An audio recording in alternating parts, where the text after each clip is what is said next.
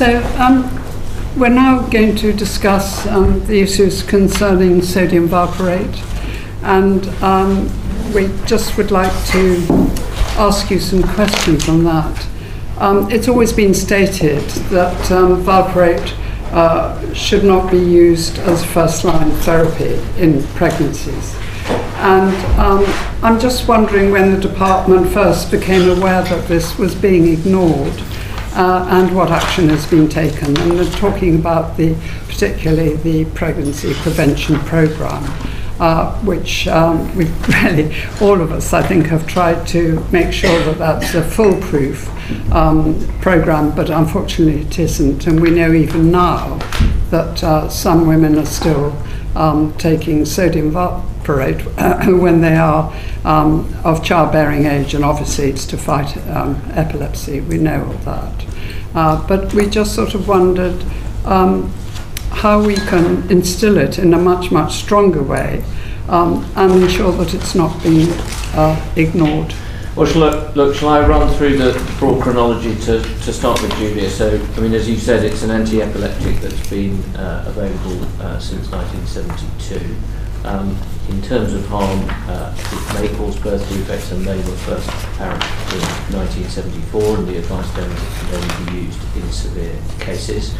Obviously, as we touched on earlier, that was for doctors via the Committee of Safety of Medicines at the time, wasn't necessarily communicated to the individual patient, because that wasn't the way those information systems operated at the time, and it was a popular anti-epileptic throughout the 70s and 80s.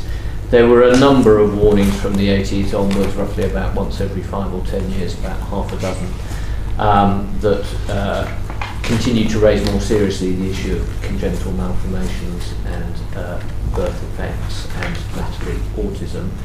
And these warnings led in 2014 to the EU-wide review led by the MHRA, which we touched on earlier, which said the balance of benefits and risk remained favourable, caveated by the fact where other drugs were not indicated and new risk minimisation measures were put in place. As we said, the view by 2016, the MHRA did a communications exercise on the back of the review in 2015 and published a toolkit in 2016, was the fact that those warnings from 2014 probably hadn't had the desired effect. And that led to the review in 2018, which strengthened regulation with the aim to reduce and eliminate pregnancies exposed to valproate. And I think in 2016, the figures, the calculated figures as best you could, from the number of pregnant women who were given sodium valproate was between 240 and 550, so about 0.05% of 28,000 people of birth-giving age who had valproate at that time. And that led to the pregnancy prevention programme that said you could only be prescribed valproate if the patient knew of the risks, the patient was on contraception if appropriate, and perhaps most importantly, there was a review by a specialist prescriber annually. As I said earlier, there was some addressing of the fact that the messages and the packaging and leaflets hadn't been properly publicised. General Pharmaceutical Council put out a note last autumn trying to restate that information for its professionals. There were various articles that followed up in the autumn, and the MHRA and CQC, I think at the moment, are speaking about how the CQC through its routes can put out the messages of reinforcement. So we're trying, so I suppose to summarise, it was a typical treatment in the 70s and 80s. The concerns became aware in the 90s and the noughties.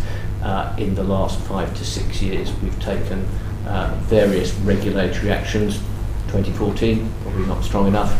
2018 further, to leave a de minimis number of people who are prescribed sodium valproate, but with an endpoint of eliminating that as a drug of choice for people who are pregnant. Yes, I think you're right to use the word choice, because some of the patients we've talked to, they have said that if they were fully informed, if they had been able to give proper consent, they may well have actually made a different choice that was being recommended to them. And it depended on the severity of the epilepsy and the impact that sodium valproate had on them and their lives. But I don't know if you want to pursue that. Because this is different from Primados in the sense that it is a generation later. Yes. And I accept your timeline, but put it another way. It's 32 years since valproate was shown to be teratogenic and to cause congenital abnormalities. It's 12 years, up to 2014, since it was shown to cause developmental delay. That is a long time before putting out very clear, specific warnings to potential mothers about the risks in the pregnancy prevention program. It's a long time to take to get to that position. And as we've listened to people, we've become worried about whether or not the present situation, which is now fully trained for valproate, is actually there to deal with other potential drugs which might cause damage during pregnancy. And one we've heard of is topiramate, which is another anti-epileptic drug. And we've been told that it may also cause teratogenic effects. And so whether that is true or not, I do not know. But are we happy that we have in place now a system for spotting early drugs that might cause damage to the fetuses and to warn mothers accordingly? So, there were some health warnings actually to professionals in 83, 93, 2003 and 2013, so every 10 years, but that wasn't to mothers. Packet inserts went in 99 and a pictogram in 17 before this. But I think what you're getting at is something much deeper. And I asked and was told that only 5 drugs are actually licensed for use during pregnancy. Sorry, is that 5 epileptic? No, 5 drugs. Right. And what we have done in research, as you will know, is we have limited research subjects to being in the middle of age, well, young or middle age, but never children, never old. We've not used people who are feeble in any way, you know, we're excluded, unless we are the objects of study, and we've excluded pregnant women until they're licensed, and then the companies can go and do more RCTs. And so we've relied on teratogenic evidence, and I think we should take that very seriously. But it does raise a question as to whether, as a global community, because this isn't a British issue, remember that we work as part of one of the best regulatory systems in the world, the European one, and the FDA have the same issues, but what are we going to do to try and get a pharmacopoeia that works for pregnant women? Mm-hmm. So I think there's something about information and transparency, but there's something much deeper about who's involved in research and all of that. Yeah, and also, it's not just about, I know, except it's not just a question of warning the profession. It's the mother that needs to be warned. Yes. I mean, we're not even completely sure we've got an effective system now, which is a jolly sight better than it was since 2014. But we are, and the patient groups have been fantastic in bringing this to our attention. Even the failure of the present system to our attention, and that we've raised with us the notion of whether there shouldn't be a register of women, so we can contact the women directly through the system. But so these are issues which have wider importance than valproate, important though that is. And so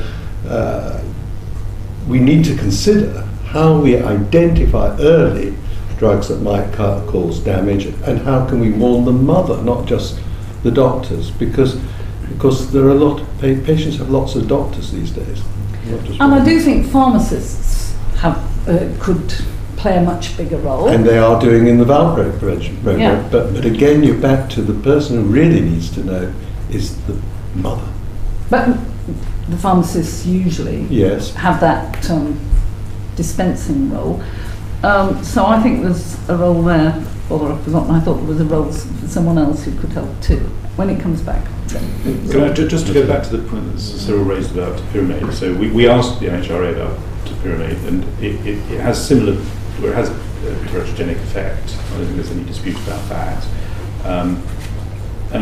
And you'd expect a degree of consistency. So if we're talking about 2 teratogenic drugs, valproate and topiramate, you would hope and expect that the approach to safety is consistent, similar or identical. And I think what we've heard in relation to pyramid is that it's not exactly the same. What the MHRA has told us is that they have put in place elements, as they described it, of a pregnancy prevention program, but not all of them. So educational materials around the risks associated with pyramid don't exist.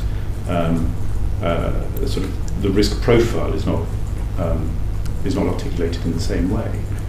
So the concern we'd have is that, I think you've touched on a major point about how do we make sure that women in pregnancy are able to take medicines they need to take to treat conditions not related to their pregnancy safely. That's a major and significant point. But on the in terms of where we are today, consistency between these drugs that have that effect ought to be something that women can take for granted, and it doesn't seem that they can. Well, I don't think we can. We were staring at each other. I don't think we can comment on the second drug because none of us have commented on that. Well, I mean, in principle, what you say is self-evidently true. Obviously, you would need to know the details of the effects of the individual drug, and you would want whatever the rules and regulations around them to be specific to the concerns around that drug and proportionate to the balance of benefit and risks. I mean, this case, it is completely different from what we were talking about before, because the science in this one is not in doubt at all. It's obviously a drug that is only taken by people who've got an extremely serious medical condition anyway, and it is therefore one of those classic challenges that our medical friends face about how do you weigh up the benefits and the risks of a particular drug, which, as it's always been explained to me, there's a sort of general what is the approach to this drug, and then there's a very patient-specific, that patient with that doctor having, as you started this, a proper informed consent conversation. It's the interaction of those two levels that leads you to a safe system. I assume the MHRA is following up the concerns you raised already. If you have raised them with them, we will of course check that, but I don't think we can comment unless you can on that particular I think drug. The other thing I'd say is we need a system, and I think the pregnancy prevention program's one, where you have both the discussion but you go away with something in your hand. Because my experience, both as a doctor and a patient, is you can have a good discussion, but you don't always remember, because it's so anxious, all the details. So the bit in the hand is also very important. And so we need to design something that includes both. We've been thinking about the mobile phone, that in the hand, rather than something written, so that actually the consultation with the GP in this case, or whoever, is recorded. And then people can take that home. They can discuss it with their family and their friends and everybody else. Oh, we should have asked that question. What a shame. Go back again, and then you've got a much better informed understanding of the issue and the consultation that took place. Yeah. Now, with modern technology, that is actually very easy. Yes. And it seems to me that that is something we could be thinking about. The other thing I just want to say, Sally, you're right that the pharmacist has a very important part to play, but in a way they're the fallback from the GP who prescribes it. And we've been told that one of the problems with the GPs is they have so many alerts on their system that they can't take into account all the alerts. But they have a wonderful database in terms of the number of women who are registered with them who are of childbearing age. And I just don't know how we can actually ratchet these things up so that it becomes more important. Because we cannot have women now still taking the drug and delivering babies that are disabled. So we all share your concern and view. I also personally share your view about too many alerts. I'm frequently asked to sign off an alert in my name or someone else's. I mostly say no, because I think when we send an alert, and I did send one on valproate, it's very important that it truly matters, because then it'll come through and people will see it. And that's why we're reviewing the alert system, because there were too many and too much going on. So I hope that we will end up with a better system, because if you're pervaded by bureaucracy, another alert is more work. And does it percolate? But yes. I mean, this is well researched, both in medicine and well beyond. The sort of overload alert systems are just screened out by everybody. So the warning light is always on, and therefore you ignore it. And we've seen that in lots of transport as well as in health. I mean, again, there's no mathematically right answer, isn't there? Because of course you have, as a public policy person, you have pressures in both directions. You have, as Sally says, lots of individual cases where a lot of people want you to issue alert for perfectly good reasons, from their individual perspective, and then you have effectively a pressure to say, well, actually, if it's more than 10 a year, people stop reading them, whatever it is. Now, as you can't solve those questions mathematically, it does in the end come down to a judgment of people like... So I have never given away the right to decide on the CMO alerts.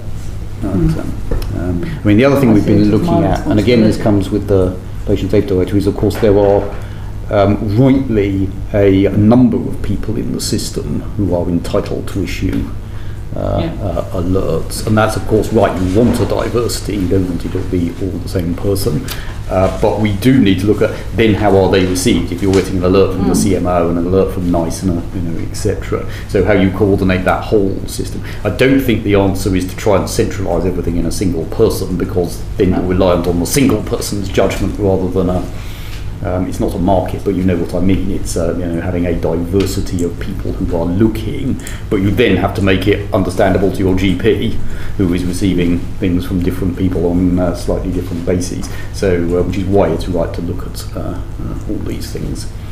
Other lessons do you think that we've learned from this in terms of other actions we should be taking to prevent this sort of thing happening in the future? Well, I think some of the biggest ones, I'll let William comment on this in much more detail. I mean, some of the biggest ones have been mentioned already. The who are you actually communicating with question, I think is a very big one for us. And as you've already described, the traditional view of, well, not just our system, all health systems, is the communication route is solely down the professional channel, and you are essentially trusting each doctor to pass on the relevant communication to the patient. I think for the reasons we've described, clearly the professional route is vital, but it can't be the only one, partly for the reason you say around you don't always see the same doctor, but also by definition that will build variability into the message, as any disaggregated system of communication would. So I think there's a big learning point from the story you tell about the direct communication, which comes back to what we were talking about before, about treating people like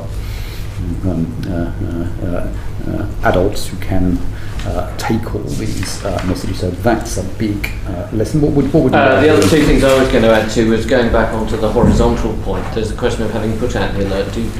Is the impact of the alert actually measured? Do you actually know if it's been received and complied? Which might sound like an incredibly obvious thing, but I mean it was certainly one of the challenges that Jeremy Hunt put back to us was, if you put things out, what's the follow-up about the impact afterwards? And I think the committee that Chris was describing is thinking about whether it has those mechanisms built into its activity.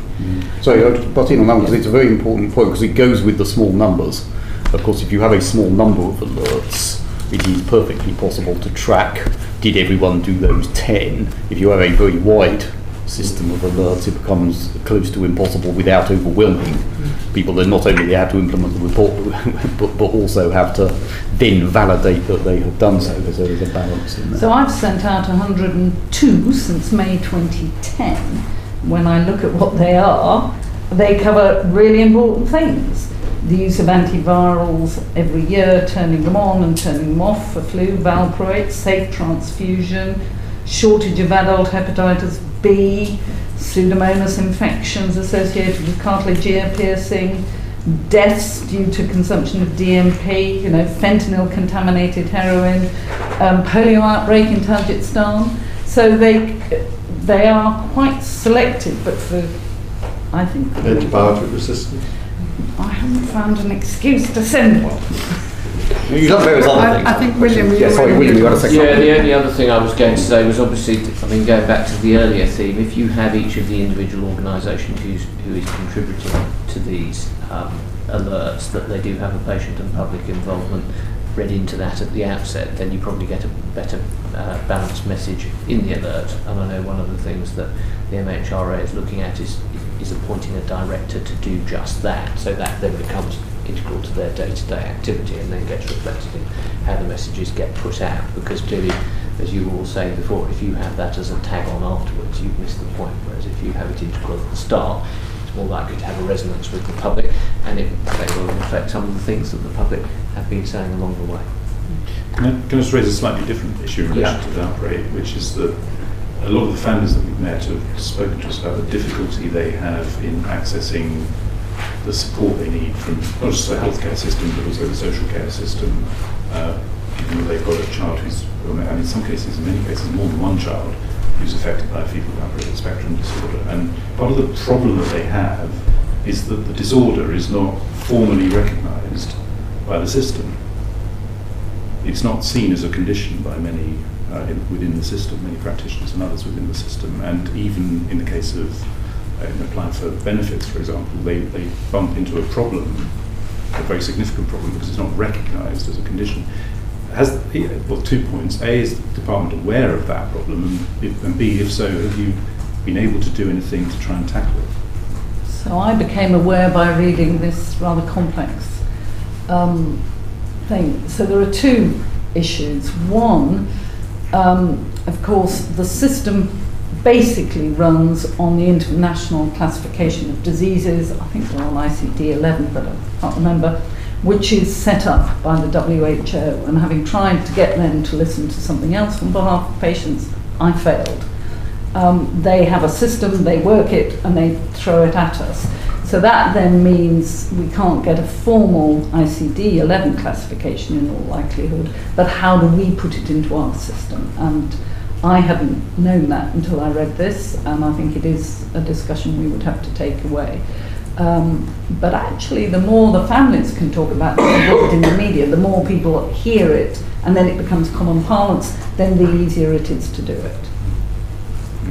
And I mean, the other thing that is available, and I know this is obviously after the event, but people can go through the special educational needs process to get support from local authorities to help with educational needs deriving from these cases. So there is that as well. Which is, of course, now combined yes. with health. Yes, which is now something that's coming to our department. Yes, I mean, we've obviously families have spoken to us about that pathway that they have to go through, and it's challenging for them. Because it is not, for the reasons we've discussed, it's not a recognised condition. There are different elements to different symptoms, if you like, of the condition.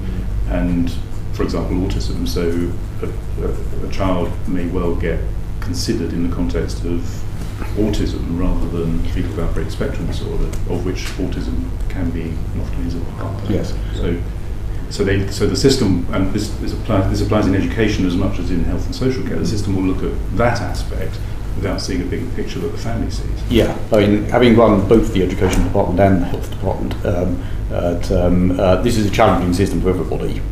I mean, we do think we have made a lot of progress about bringing together educational and special educational needs assessments with health assessments into a single system, but I don't think anyone would say that that progress is finished, or that the system is user-friendly, as it were. So many people find navigating that system very challenging, regardless of the condition. What you're bringing to the table is that there are some additional challenges with this particular thing, which we will take away.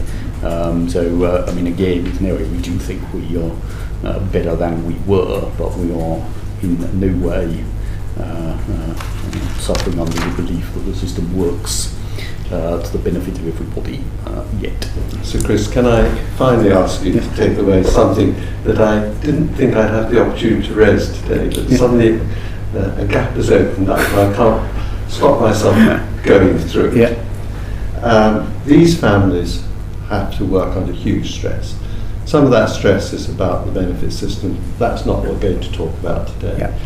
They have problems about getting the specialist help they need, and we're talking to NHS England about that. But getting education linked to health is a real problem for children with long-term conditions. Now, we were involved, Barry Cummins and I, on the policy board when the NHS number was introduced. Which is different from the education number. I know, and you know better than I do. But we find it persuaded local authorities and social services to use it for child protection purposes. But we've completely failed, I and others, and there's a group of us, and it's nothing to do with this, to get the Department of Education to record the NHS number in schools. So with permission, under proper circumstances, we can link the health and education needs of children with asthma, epilepsy, valproate and other long-term conditions. So it would be such a help. Now, I don't expect you I will take to that up respond, with my former colleagues. Indeed. Now, yes, I mean, I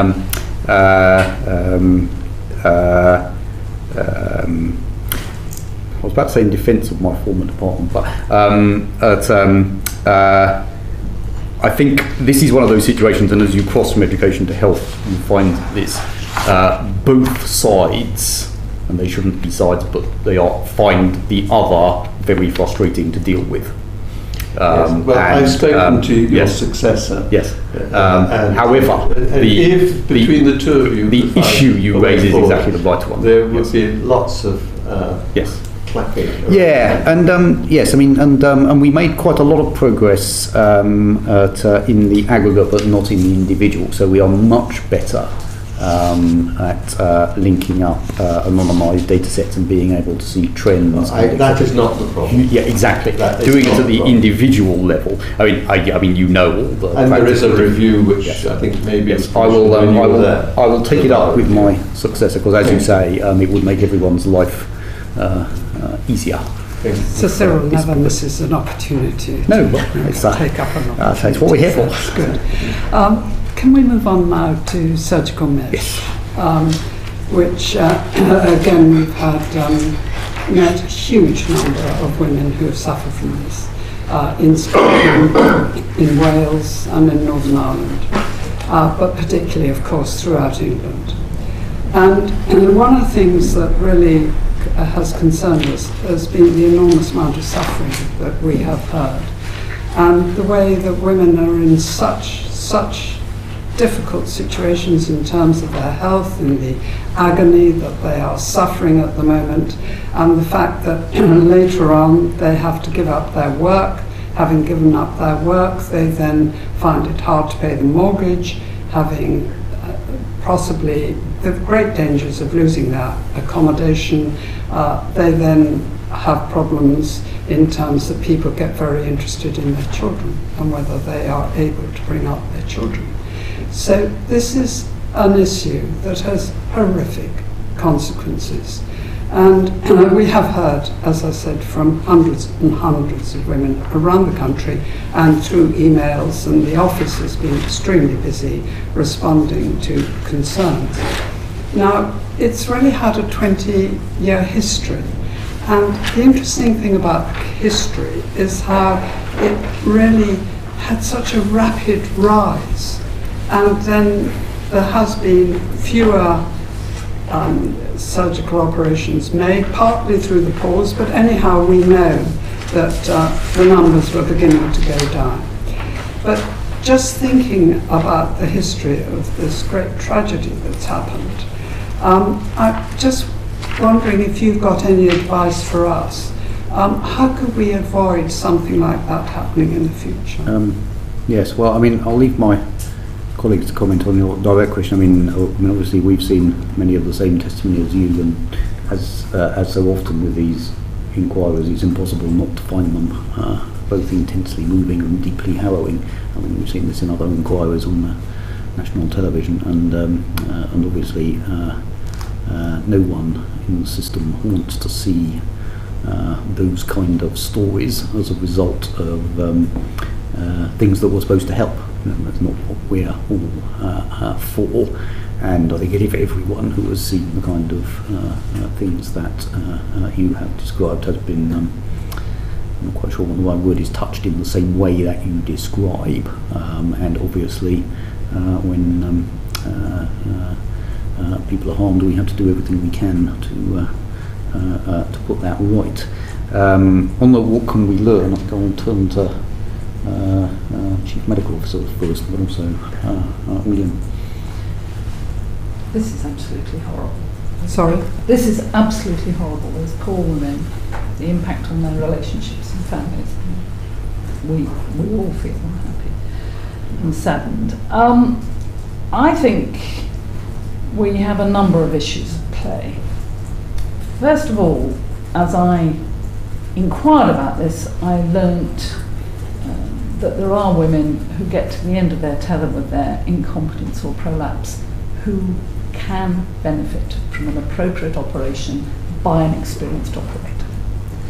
And so clearly, and if you look at the Scottish review, there are equivalent numbers of women who had good outcomes and think it's a good thing. Clearly, therefore, it is something we want to keep on the books. So what is the issue? And the issue seems to me to come back to two things. Transparency, information, consent, that block of things, and trust between patients and doctors, and were the doctors properly trained up to it, and what were their side effects. One of the driving reasons that I persuaded the government to set up NIHR, why I wanted to do it, was because I felt strongly, as I've already said, that the public don't understand the balance between an intervention and the risks, but that actually we needed to get much more into surgery and the interventional things. And I found a quote from now temporarily lost, but there was saying the ones who are worst at looking at the outcomes are the obstetricians and gynecologists, and we still haven't learned. And so I think what I'm frankly horrified by is the lack of understanding by the operators of the general of the outcomes of the operations, and they're not evaluating, monitoring and evaluation.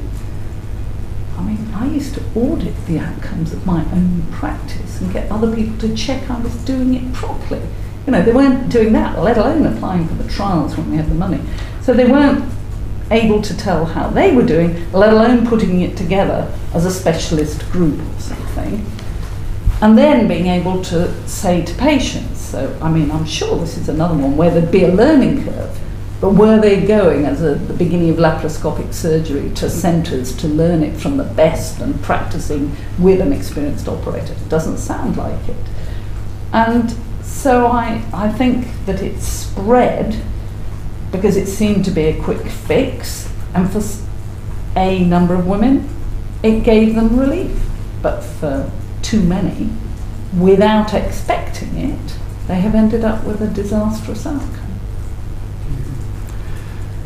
Has the manufacturing industry, has that had an impact in terms of the very sharp rise in the use of mesh? Have there been issues that you have come across on persuasion or marketing? Or? I haven't, and I think things have changed a lot. The ABPI set the standards by, not agreeing not to sponsor a lot of educational meetings and trips and things like that, and the devices industry usually follow them. I'd have to go and check what their advice is, but there's much less of that been going on over the last 10 years. Maybe I'm not the one to ask, but there is much less. But there's peer pressure, you know, they meet at meetings, we meet at meetings, I am a doctor, I'm part of the tribe, you know, have you tried this, it seems to work. And I think what seems to have happened is they didn't check up, and that brings in the value of PROMs, patient-reported outcome measures, because if they'd been doing that, they would have known that the outcome for some of the women wasn't good enough. I'm just gobsmacked at the lack of looking at their own practice. Who should have done that post-marketing surveillance? Who is within the system to do it? In drugs, of course, the pharmaceutical companies have to. We have a yellow card system, and MHRA keeps an eye on it. Is it the same for devices? Well, devices is slightly different because they come from a European starting point, and they move in and out of the market much more often. So it is basically the MHRA through the yellow card and the reports it gets back from manufacturers, which is the way of picking up some of these problems. Can I have two other things to what your original question was? And obviously, as the others have said, you know, I've watched some of the patient testimonies here at the hearings, and it's, you know, very harrowing, and you wouldn't want anybody to suffer in that way. I mean, the two things that I think probably haven't happened quickly enough is first of all the question of data, which was first raised as an issue in 2003, and in 2018 we got the first cut of data looking at the previous 10 years practice, just an analysis of the figures, nothing more. So clearly that is a sort of unacceptably long lag. And the second thing, which is going back to the theme of the earlier discussions, is the whole question about understanding the patient experience and hearing from the position of those who have had the treatment. I say those who have had the treatment because obviously if you look at the Scottish report from last year, which is small scale but is probably the best we've got at the moment, you know, there's lots of people expressing things that they can hold as truths together. Some patients saying, as we know, that it caused difficulties in terms of personal relationships and in terms of sense of self-esteem, a feeling that wasn't always recognised in the interaction with the clinician. Another group of people saying that they had positive outcomes in similar numbers to the people who haven't. That doesn't belittle the people who haven't, but it shows the complexity of the issue. And probably more importantly than either is that most people, even in that survey, didn't share a particular opinion. So there may be a question about how, as well as getting the medical side of the debate to listen carefully, that we encourage people to be able to speak out about what their experiences of these treatments are, because obviously with something like mesh, it is a surgical procedure, but it has, it can have really fundamental personal and social impacts as well. And allowing people to speak about both of those is probably a way of better informing the system. So all the systemic things we were talking about earlier actually have a richer inflow of information over time. So data Can I pick up on that dialogue. I was going to add. You go first, and then I'll. I mean, I absolutely agree. Of course, I agree. But we are in an area where none of us like talking about it. I did an annual report on women's health, which was published in December 2015, and I actually did focus on incontinence. And as I talked about it on the Today programme, I mean, the Today presenters were quite horrified, really more horrified when I moved on to sex, but that's not today's issue. But I was just gobsmacked by how prevalent incontinence is in older women, particularly those postpartum, and how women don't talk about it. And then I thought, yes, but I don't talk about the problems I had after childbirth. So I did talk about it, as you know, publicly on a Facebook Live, and got some quite unpleasant letters as a result. So I think we want people to talk about it, but we need to give them a safe space to talk about these very personal issues. No, I do agree with that. Yeah, so the things that I was going to add was a completely different flavour of comment, and I think many of the things I'm going to say, I think the MHRA has said to you already, but I thought I'd emphasise. I mean, we do have as a system, a much greater challenge regulating devices than medicines, partly because we have a much longer track record, but particularly the point that the Chief Medical Officer raised earlier, obviously clearly the interaction of the product and the skill of the person using the product is much more fundamental to whether it is safe than in most prescriptions. Obviously, we do have issues with prescriptions and medicines, but that question of when you have a problem, is it the product that needs better regulation, the people who are using the product incorrectly, the better regulation, or potentially both, is a much more complex system, and of course runs directly into the issue Cyril and I were talking about right at the beginning of we have always split the regulation of products from the regulation of individuals, and most people think that is the right thing, but in these areas you have to have a way of doing the two simultaneously, which simply is more challenging, which is not an attempt and an excuse at the things that have happened, but to recognise we have a much bigger journey to go around that than you do on a sort of classic medicine. I mean, our thinking is getting quite a long way along the line over this, but it does represent an example of something we discussed right at the start of this session, and that is the cross-linkage difficulties. Exactly. Because it was in 2003 or 2004 that NICE recommended that there should be a register.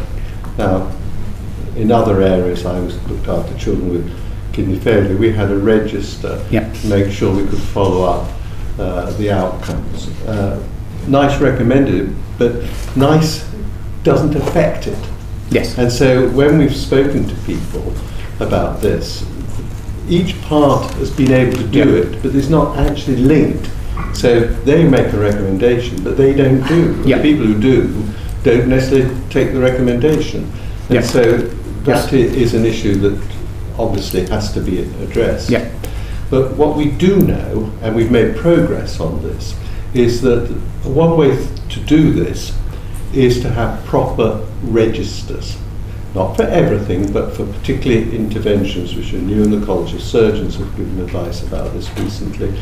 And in the conversation we've had outside this meeting, we seem to be making good progress in the notion of what is a database, what is a registry, how do you do that with GDPR and all the rest of it. That, I think, is going to be crucial, because we've got to have registries which are just not anonymised, but with proper safeguards, are patient identifiable, so that we can deal with the issues related to things which are unexpected. It's not just about clinical success, it's about the patient-related outcomes, the patient experience. Up and down the country, we've met women who said, actually, my operation was a success in the sense that I'm now continent, but my life is destroyed. I'm in pain. I have dyspareunia. My relationships have gone. All that sort of thing. So we've got to be able to interrogate databases with proper permission so that we can learn before it's too late. Yes. Well, I have one more thing to say on the balance discussion, but I'll let William, as he did, we recognise this as a vital issue, so I'll let William so do that, and then I'll come back if that's registries, as you say, is a complicated issue. We made some money available last year, which has now gone to 1.1 million. 1.1 million to start the development of a registry. The question is, how many registries do you have, to what extent, and how can you organise them in a way that you quickly collect the data and you're trading that off against the overall infrastructure that you're establishing. Now, I know that is work that is ongoing, and obviously as the review reports, we will be very interested to hear about where you land in terms of making registries effective, and in a sense, I suppose, moving them, if I'm summarising in broad terms, from a position where they're professionally led with the best of intentions. They quite often don't have the infrastructure around them to enable them to make an impact in the system. And then thirdly, the way that the data is effectively translated into the other bodies. Fortunately, there are international examples which we can learn from. And I think it's very important to the National Health Service that we do try to learn from people elsewhere who do things better. So, and the Swedes are clearly people we should learn from. And the Danes. I've been on the edge of the registry debate for most of my professional life.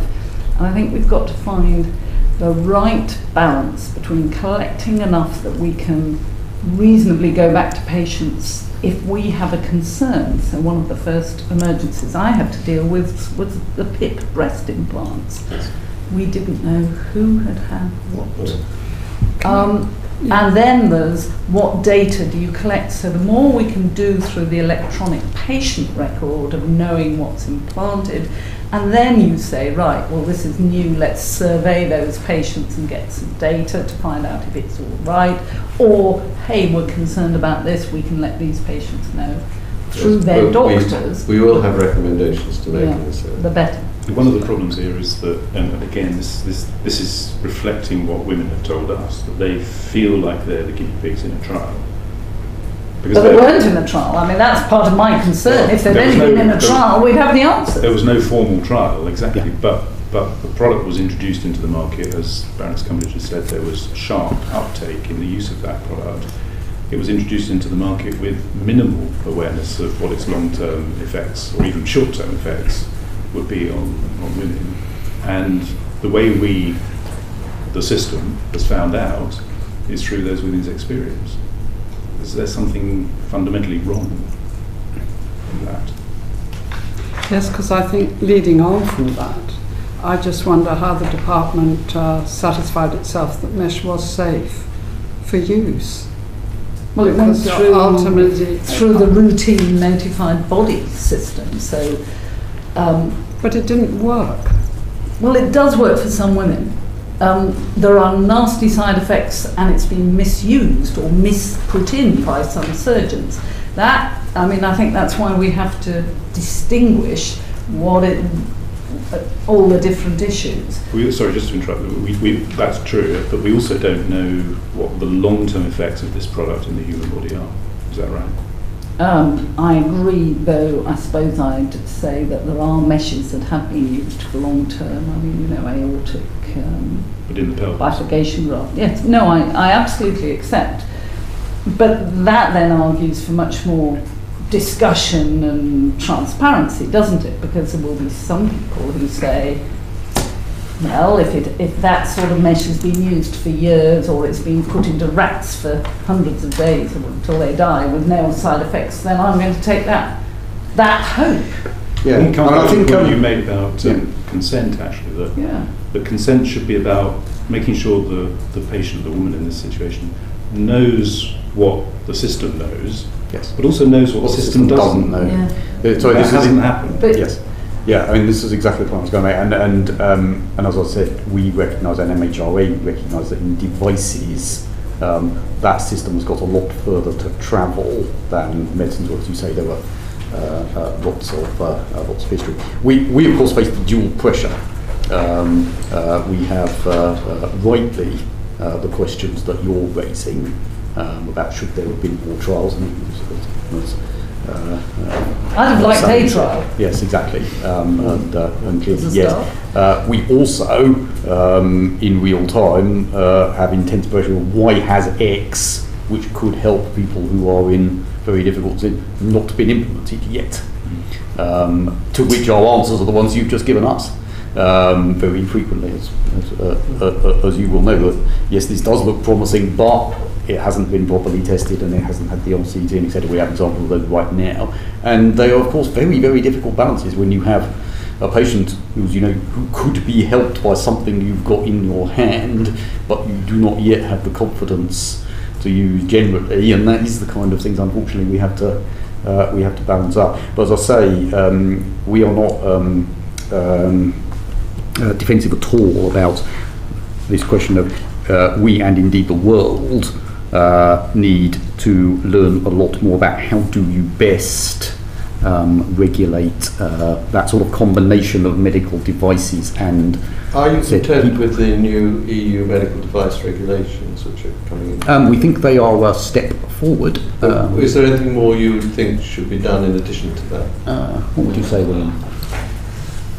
I don't know the answer to that, I'm going to be perfectly honest. No, I mean, our focus has been on implementing the regulations we've got. If you think of things then, William, would you let us know? Yes. But you're looking only at the regulatory bit. You have to look at the professional bit. I mean, if I can go back to your the point you made about just to pick up the CMO's Yeah. point, we are absolutely looking at that, which is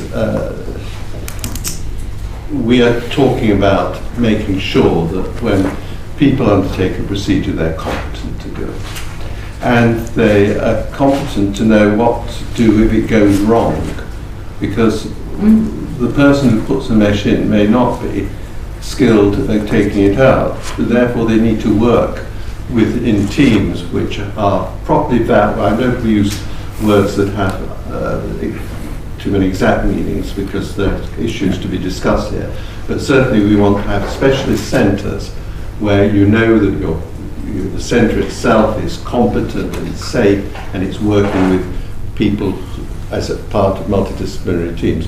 No, we're absolutely onto that because we've heard up and down the country from women where, frankly, they have been poorly informed and poorly treated. Yeah, and I think we'd agree with all that. The only thing, and this is the point I was going to make to your previous question, Baroness, there is also a thing about not losing what is wonderful about the medical profession. So when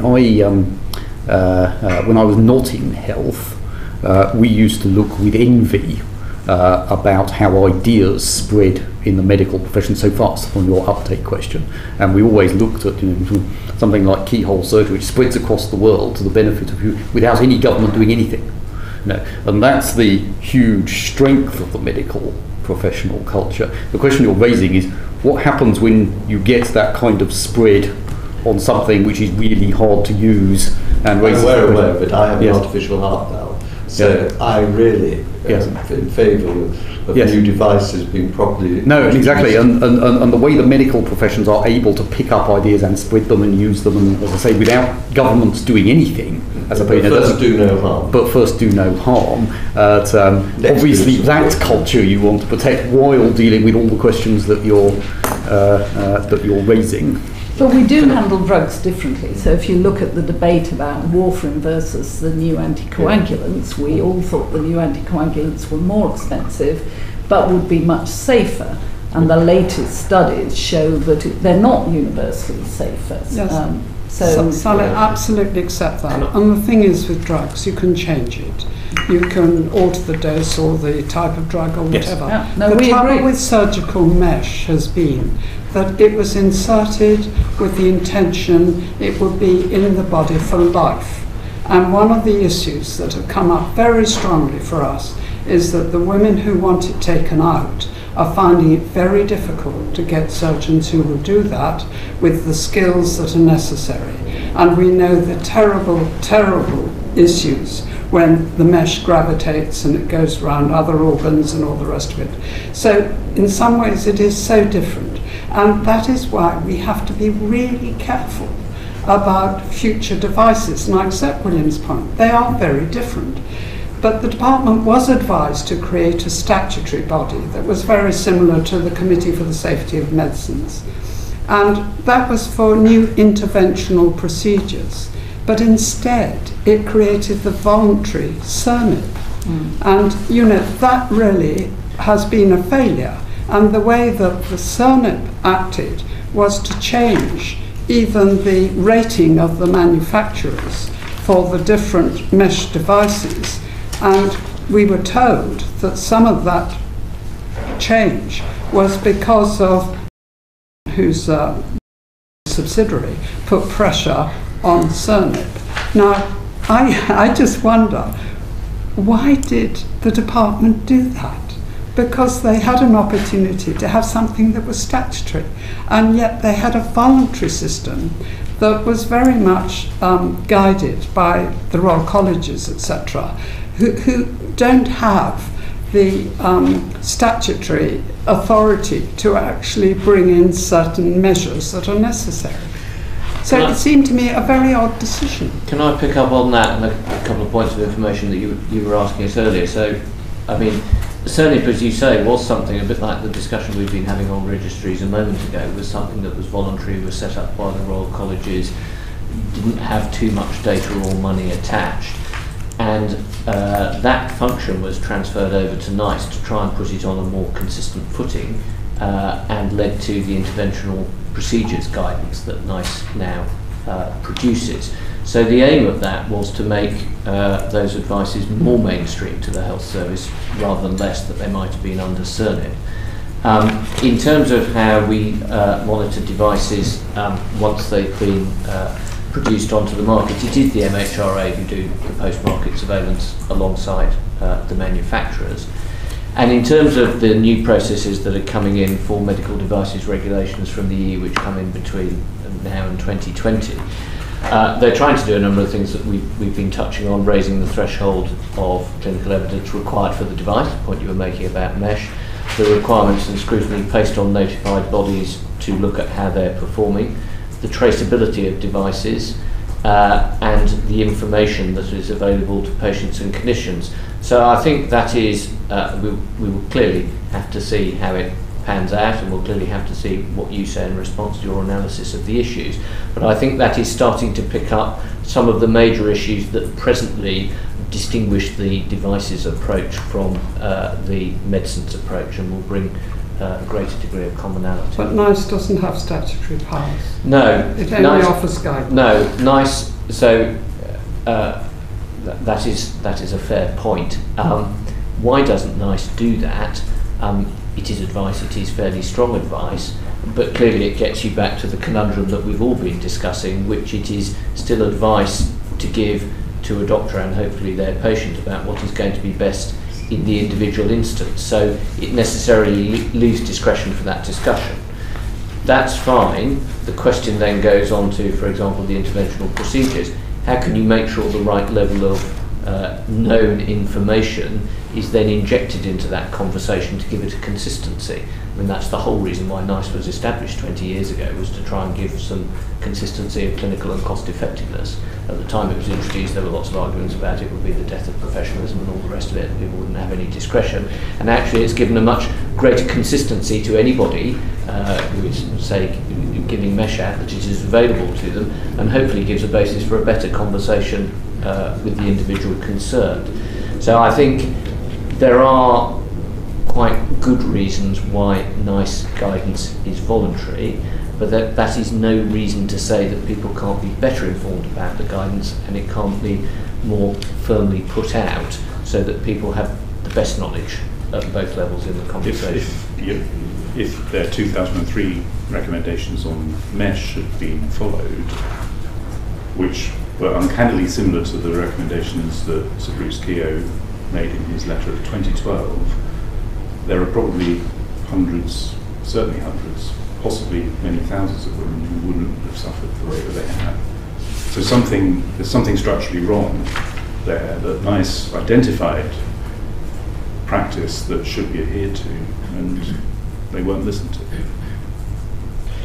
I think that is a challenge. We need to take that away. We need to hear what you've got to say, and clearly the question about how you translate the advice and the best position on an issue and how you take that out into practice is something that we're going to have to go away and do more work on. I agree. Yeah, I think what I'd add, I think your question is very fair. Clearly, that course of events is not what anyone wanted and led to the effect that you had. We have had, however, many instances where, as it were, what you might call the NICE approach has been highly effective. It's generally seen as a world-leading body, and lots of people copy it, and there was a lot of power to that sort of professional guidance approach. Likewise, we've seen situations where you have a set of statutory rules where exactly the same happens. Because the real problem is in the implementation, not in the statutory force or otherwise behind. Can I interrupt you? Because if there's an advisory arm, then there needs to be an effector arm. Oh yeah, no, sorry. This is exactly what I was getting to. You know, the CERNIP decision. Yes. I'd like to think wouldn't happen today. Yes. Yeah. No, sorry. This is exactly where I was going. You can make a case in these cases, and it's an arguable thing. So I'm not attempting to prejudge the answer, either for the guidance approach or the statutory approach. But what Cyril has just described is more important than both of them, which is, regardless of which it is, how does it actually practically affect what an individual does? How do you know if it's worked? Yes. Now this comes... How are you going to make it work? How do you know if it's exactly. worked? Now this comes both to the list of things that William was describing, both of do you know if it was done, and then do you know the effect, and I won't repeat them, the discussions we're having before, is there actually a person, and this is what we're trying to create with the National Patient Safety Director, who believes it is their job to be constantly scanning the horizon for what's going right, what's going wrong, what are the things where NICE has made a recommendation but it's not happening, etc. So there is an awful lot of processes, things you can do that will improve the situation, but it does all come back to the point you first raised about having the data to actually track what is happening and therefore to intervene. So personally on these things, I have sorry, am I delaying CMO? Whether statutory is better or guidance is better is a debatable thing, and it is fair to debate, but it shouldn't distract us from that set of questions. Can I just finally ask, very quickly, because I know other people have got commitments they've got to get to. Is it now appropriate, do you think, to consider a statement of regret? I think whether in all these cases, I think what ministers will want to do is receive your report and recommendations and decide what to do in that and many other areas based on what you say. I mean, it's an obvious truism that if you're going to set up an inquiry and have people such as yourself devoting their time to doing it, you should listen to what they say before you take those decisions. There, but for the grace of God, go I feel intensely sad about all this. Sorry? I feel intensely sad about this. And so you do feel that there should be a statement of regret? I think that is for ministers to decide. It's not mine. Yes, and as I say, I think ministers will want to be advised by William, the inquiry about it. Well, I'd say the same thing. I mean, particularly serious point behind the Commissioner of the review on behalf of the department. We clearly need to hear the totality of what people have to say, and then ministers will respond accordingly. Right. Well, I absolutely understand what you're saying, Sir Chris, that it's up to ministers, etc. No, sorry, I'm not, and that is not an attempt to... I just thought sorry, I'm just saying that it's more... yes, well, as I say, as the commissioners, it's quite difficult for us to answer that question. I think as a general principle, as I say, if you're going to ask people such as yourself to review something, it's very important to listen to your final word and then decide. I think that is what our ministers will want to do. I mean, as I hope you've gathered, I mean, our interest here is to get to the best conceivable outcome, and on behalf of patients. And while we do think, particularly a lot of William's work, that over the last 5 or 6 years we have made huge progress across a whole range of safety issues, we are, and I hope this has come over, completely open to you not only can always go further, but should always go further. And indeed, my executive committee, we were discussing this earlier today. So, I mean, I hope that is the impression that we have given of you. And as I say, that we are proud of many of the things we have done over the last few years, but that is not the same as saying we think we have a perfect system, or that there aren't big issues that continue to need to be addressed, and that history is a great guide to that. So we are very much looking forward to seeing both your recommendations and the work we've described of the National Safety Director, with the aim of hopefully being able to crack these issues, and as you said right at the beginning, ensure that they don't happen again. So I hope that is the impression. Chris, thank you so much. Thank you for coming, and with your colleagues here today. And I'm sure we'll be in contact, especially when we come to implementation, but clearly you will want to see the report before we will make any decisions and for further, if you have further questions, we remain at your service. Thank you so much. Thank you very much.